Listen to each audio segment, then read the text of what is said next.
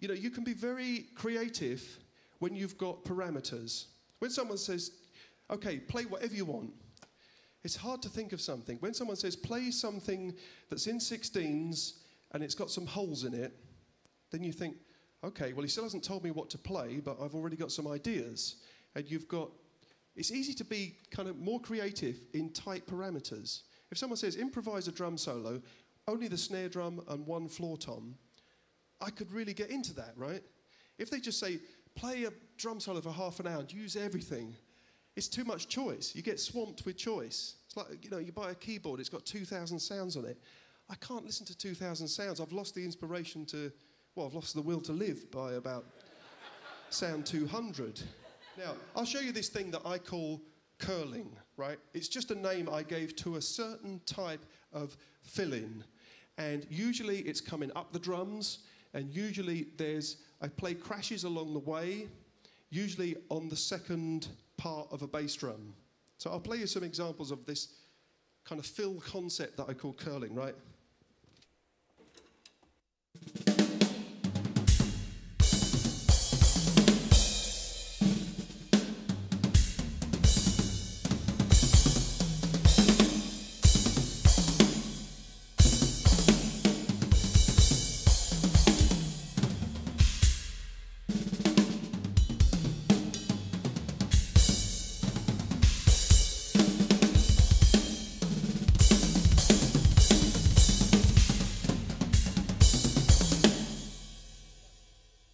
The idea. Now, so when I'm thinking about a fill, you know, maybe we're playing a ballad, and I think, oh, I know, I'll do one of these kind of curling. I haven't worked out exactly what I'm going to play, but I've worked out what kind of thing I'm going to play, right? So maybe we're playing a ballad.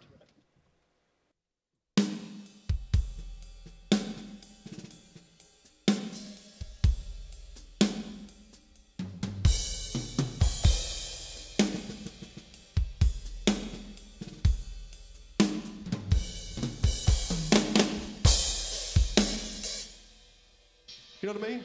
I don't know what I'm going to do, but I've got a clue about the shape. Now, if we're playing a certain tempo or a certain intensity, you know, I'm not going to do this in the middle of a ballad. You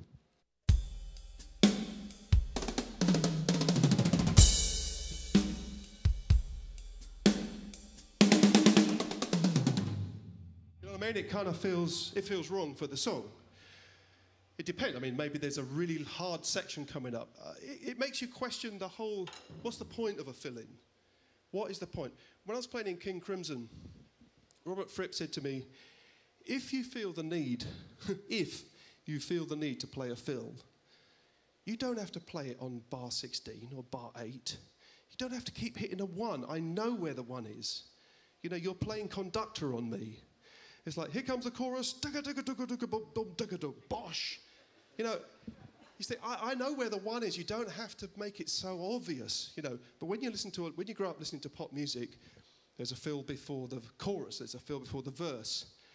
And you kind of think, well, what are you really trying to say with it? Is it just like a nervous habit where you just go, you know what I mean? And I started looking at a lot of details of what I do, especially the really tiny details, and question why you would do them. And really, when I'm listening to a song and I'm listening to the vocals, I'm looking for spaces. I don't want to play a fill completely over the vocal, because the vocal is the center kind of point of interest, the center sort of attraction of the piece. So I'm looking for holes in the vocal line where I might just do something very small. You know, I might...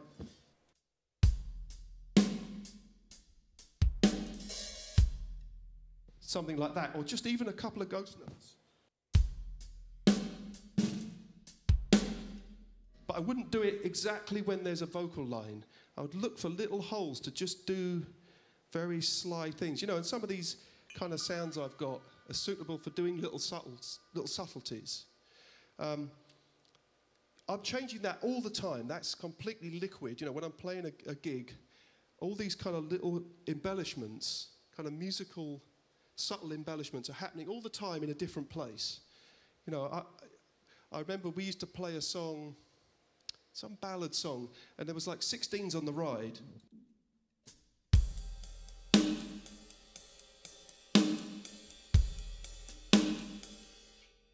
And then one day I just decided it would be nice to play 8s on the ride and suggest the 16ths on the snare drum.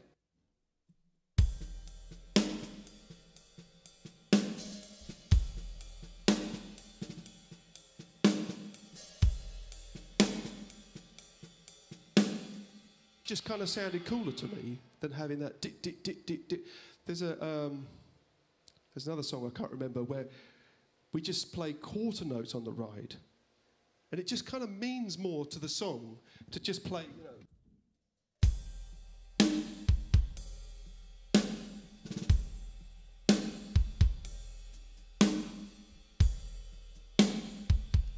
It's actually a lot harder to play like that, but when I listen to it and really listen to the song as a whole, kind of as a listener, as a producer, and not as a drummer. You know, sometimes when you think as a drummer, you're just looking for opportunities to play licks and score points.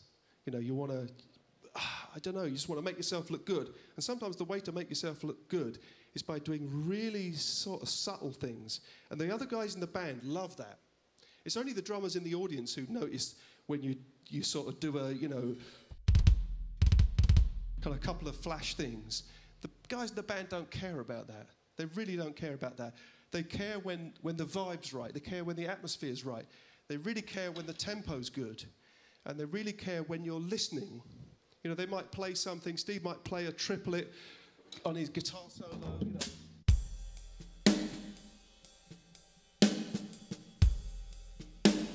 And just that little thing is something, oh, that's great.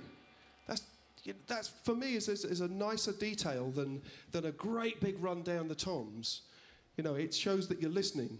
And I know when I started playing bass, I play a little bit of bass, and I started playing along with drummer friends of mine. Boy, that was a real lesson. I started to realise if I was a bass player, now I know what I want a drummer to do.